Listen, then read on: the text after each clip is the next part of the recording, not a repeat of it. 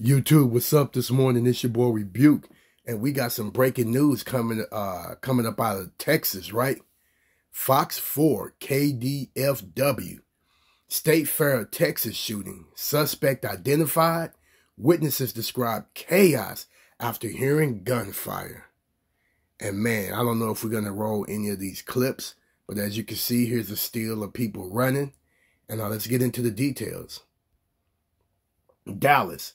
Typically, on Sundays, thousands of people attend the State Fair of Texas, but this Sunday morning, only vendors was there. The fair didn't open until 1:45 p.m. Sunday, after Dallas police said a man shot at another man Saturday night, injuring 3 people. And so there goes the suspect right there, Cameron Turner. Boy, you did it this time, young man. The victims, 2 adult males and an adult female, are all expected to recover. At least one appears to have been in an incident, an innocent bystander. Dallas police identified the suspect as 22-year-old Cameron Turner. He ran from the scene after the shooting, but officers quickly located him and took him into custody. A gun was also recovered. Boy, Texas is going to probably send you to the penitentiary, homie. They do not play down there. 3 people were injured and 1 person is in custody after a shooting at the State Fair of Texas. Turner is now charged with aggravated assault. The shooting happened around 8 p.m. in the Tower building, which is a food court. Jessica Metlin was working as a food vendor at the time. All of a sudden, there were 4 gunshots. It was pow, pow, pow, pow. Then there was about a minute delay, and then there was another gunshot. People fled, she said. People were jumping over my counters.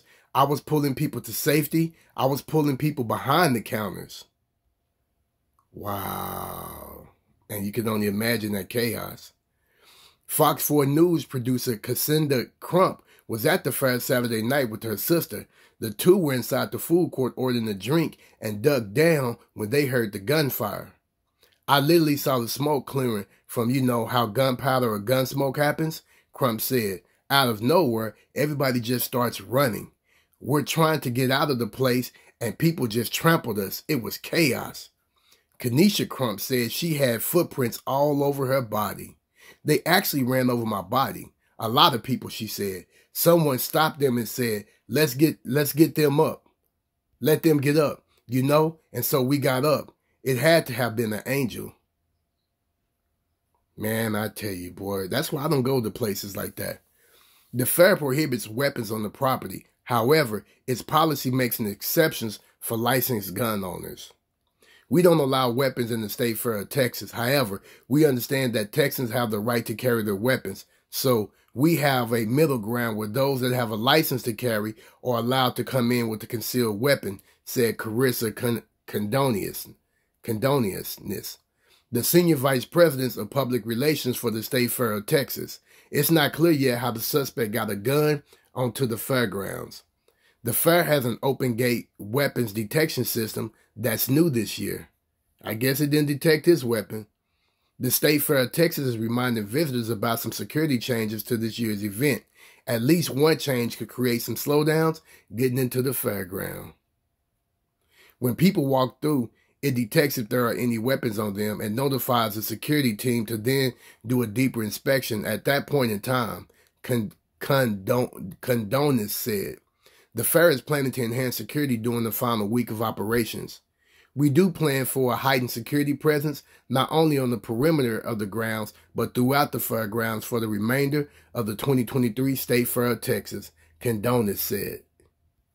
They better do something. Photos of the sign at State Fair of Texas spread across social media, leaving many shaking their heads. Meanwhile, Kenesha Crump shared her views on the fair's gun policy. If I had known that they could carry weapons inside guns, I would not have even gone, she said. But Saturday's shooting didn't stop others from showing up as soon as the fair reopened on Sunday. Ooh-wee, man, I tell you what. Why put your life at risk when you can avoid that, man? Why put your life at risk? And this dude right here, Texas gonna break you out something proper, so you might as well get ready for it. YouTube, what do y'all think about Cameron's actions? Drop them comments down below.